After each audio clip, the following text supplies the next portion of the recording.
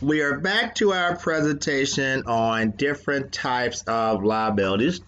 Right now, we are covering different types of current liabilities. Next up, payroll and payroll taxes payable. When you think about the term payroll, it refers to salaries as well as wages. Salaries mean that you are paid a set amount per pay period. That means you're earning a salary. Wages says you are paid an hourly rate. So depending upon the number of hours you work each pay period, that will determine your overall compensation. Determine the payroll involves computing three amounts: your gross earnings, your payroll deduction, and what is known as your net pay. All right?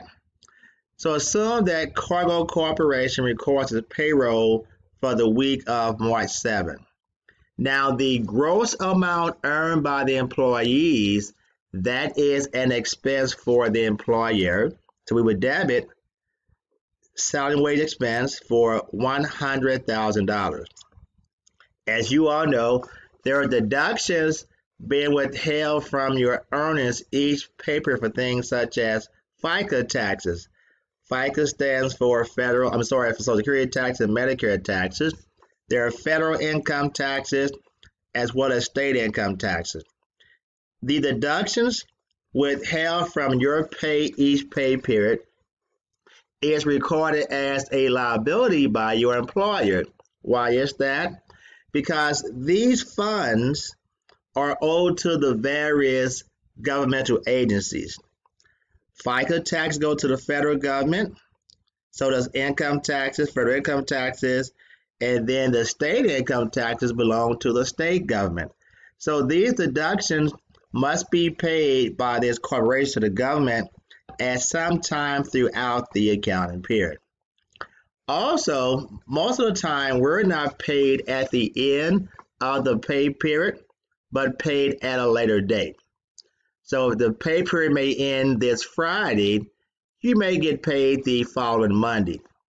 So salaries and wages payable, this shows the net amount that is owed to the employees.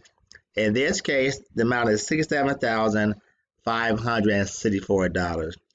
So this will be the journal entry to record payroll at the end of the pay period. Now, when we actually pay the employees, we're going to pay them the net amount that is owed. So when the employees are paid, you would debit salary wages payable for the net amount of $67,564, credit the cash account for $67,564. So these are the transaction one to record payroll at the end of the pay period, and this will be the entry to record the actual payment made to the employees. Now, there are certain taxes that the employer has to pay on behalf of their employees, such as FICA taxes, federal and state unemployment taxes. Okay?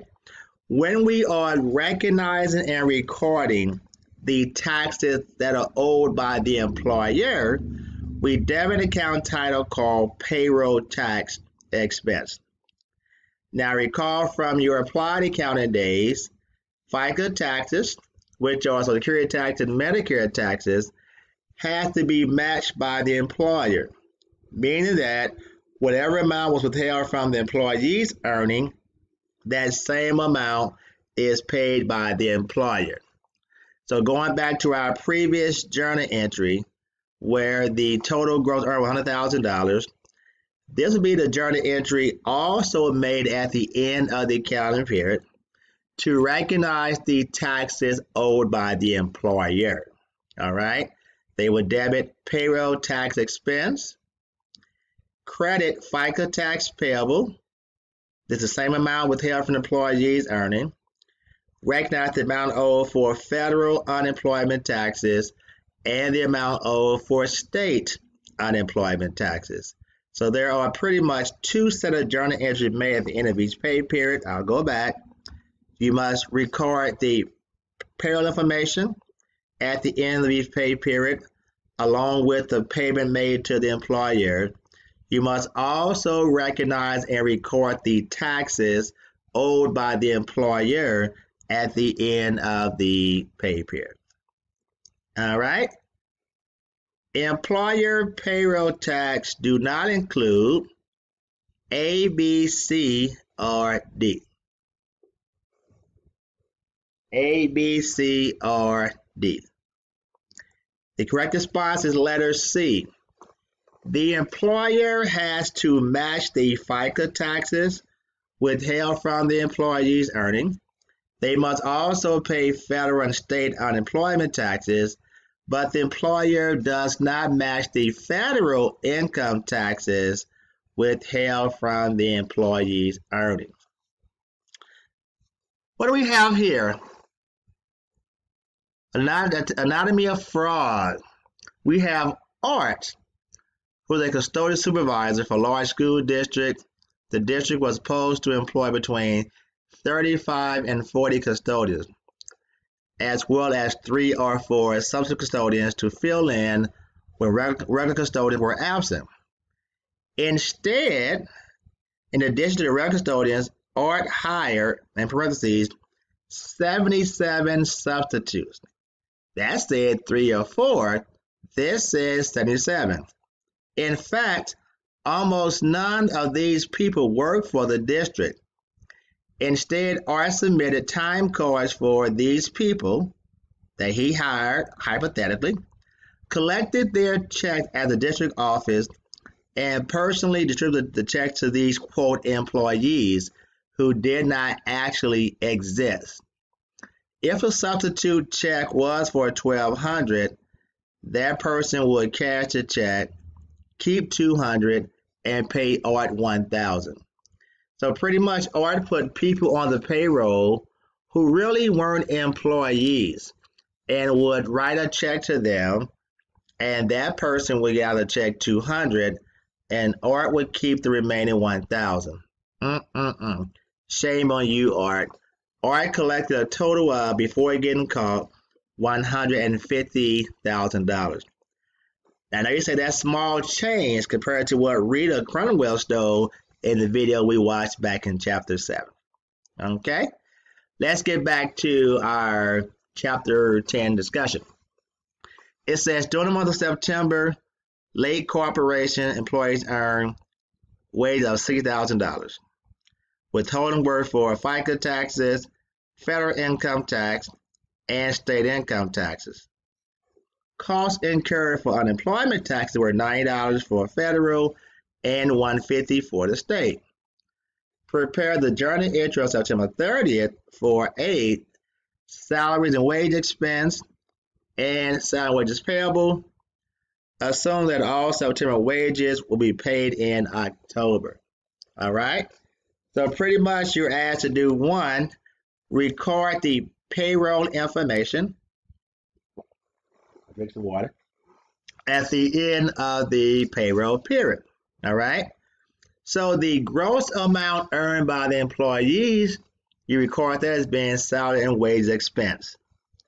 The deductions withheld from the employee's earnings, record those as payable, such as FICA tax payable, federal income tax payable, and state income tax payable. Then the net amount owed to the employees goes to account title called salaries and wages payable, because we won't pay the employees until the month of October. That would be your first journal entry made at the end of the pay period. Now the next entry is to recognize and record the taxes owed by the employer at the end of the pay period. Recall that the employer must match the FICA taxes withheld from the employee's earning. They have to also pay unemployment taxes for federal unemployment taxes and for state unemployment taxes. So you would debit payroll tax expense for the total amount owed by the employer. That total was $3,740. Because the taxes have not yet been paid, we recognize liability accounts such as FICA tax payable, federal unemployment tax payable, as well as state unemployment tax payable. These will be the two journal entries made at the end of the pay period to record all of our payroll transactions. All right. We're now going to make a shift from current liabilities over to what's known as long-term liabilities, beginning with bonds. James Bond. Okay, just kidding. What are bonds? Bonds are a form of interest-bearing notes payable issued by corporations, universities, and governmental agencies. Now, I hear what you're saying. You're saying, I thought bonds were a form of investment. And bonds are a form of investment if you are buying bonds. But if you are issuing bonds, it means you are borrowing money. And bonds are a form of debt for the issuer. The person who buys the bond holder, for them, is going to be an investment. So if you buy bonds from a corporation, from a university, from the government, for you, yes, you're the bondholder. It is an investment. But for these organizations, bonds are a debt because they're borrowing money, and those funds must be repaid at some point in time in the future. Now, there are different types of bonds that we call secured bonds and unsecured bonds. If a bond is secured, there are specific assets of the issuer pledged as collateral for the bonds. So sometimes real estate is used as collateral. So if the bond issuer does not pay the amount owed to the bondholder has the right to receive those assets that's been used as collateral. If the bond is unsecured bonds, it means that there are no specific assets used as protection for the bondholder. So if bonds are secured, there are certain assets that the bondholder can receive if their money isn't paid back. If there's unsecured bond, there are no such assets placed as protection for the bondholder. Convertible bonds and callable bonds. Notice my illustration. You see the bond was the top, and now it's dropped. Convertible. You get it? Convertible bond. Okay, a little accounting humor. If a bond is convertible, those bonds can be converted into common stock at the bondholder's options. Again, if a bond is convertible, those bonds can be converted into common stock at the bondholder's option. Let's say that you bought a bond from AT&T. If that bond is convertible, then you will have the right to convert that AT&T bond to AT&T stock. Now, there will be certain information in your contract that indicates what those stipulations are, but if a bond is convertible, the bondholder has the right to convert those bonds into stock.